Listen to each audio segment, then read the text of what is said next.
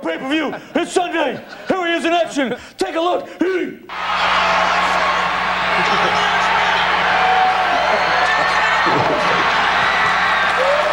welcome Goldberg.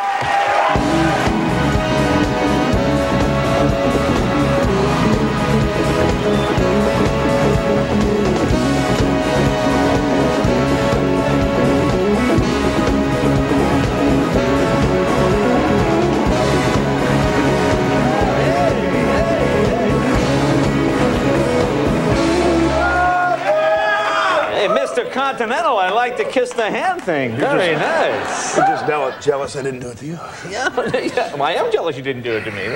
Now, are you a little nervous being on this kind of venue? I'm only nervous because I'm actually wearing clothes and I'm not beating people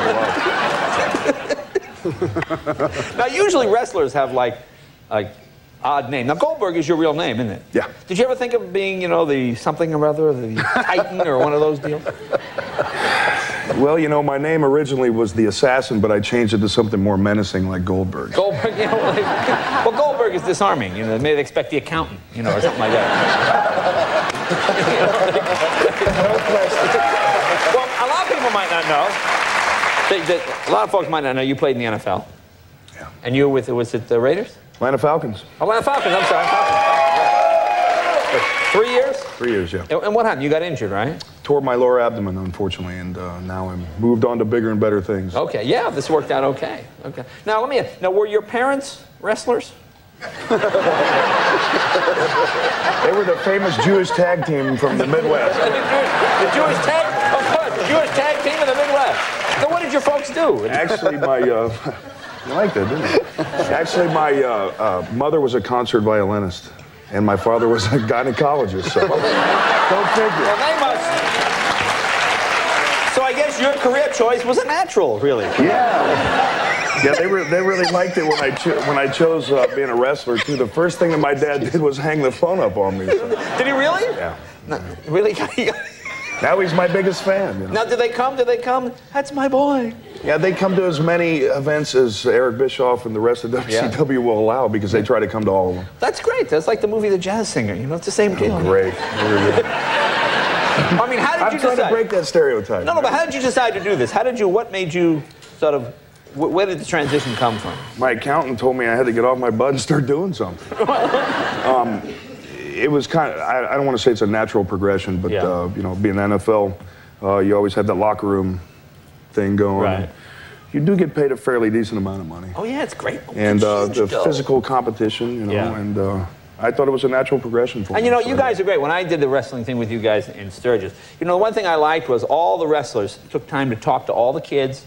Nobody ever used any bad language. There's a lot of grunting and bodies, but they were very nice. You guys were great with the youngsters, because a lot of athletes won't sign things and won't do things. And I thought that was great. You guys are out there. Each kid got a little something, a choke or a hit in the head or something. But I speared a couple kids on the way into the ring. Yeah, but the kids love that. You know what? The main reason why I do what I do is for the kids. It's great entertainment for them, and I'd drop everything to give an autograph to a kid. I do these 2-hour autograph sessions and end up staying for 3.5 and 4 just to make sure that everybody's got everything. I want to ask you something now. This Steve Austin guy. Who's that?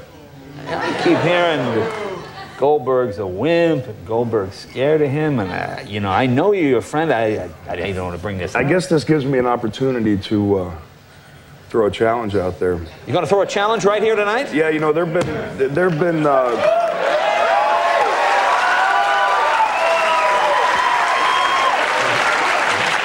back me up on this, Kevin. I've been in high school before. You go. There you go. Ever since I started, everybody always called me a ripoff of Steve Austin. Well, you guys know, and I know, there's only one Goldberg. That's right. And I don't know what he's thinking, or if he's even thinking, but I'll throw $100 grand of my money, Austin, anytime, any place. We can even do it in the back alley of the NBC. Right studio. here at NBC. We'll set it up right here at the Tonight Show. 100 grand. In fact, you know something? How about Callista becomes the ring girl? I think it's a hell of a deal. So it's 100,000. You got to do the 100 grand. Austin, you get me right here on the Tonight Show. Goldberg's taking you down for 100 grand. Did I do it right? I didn't go to that acting school. There you go.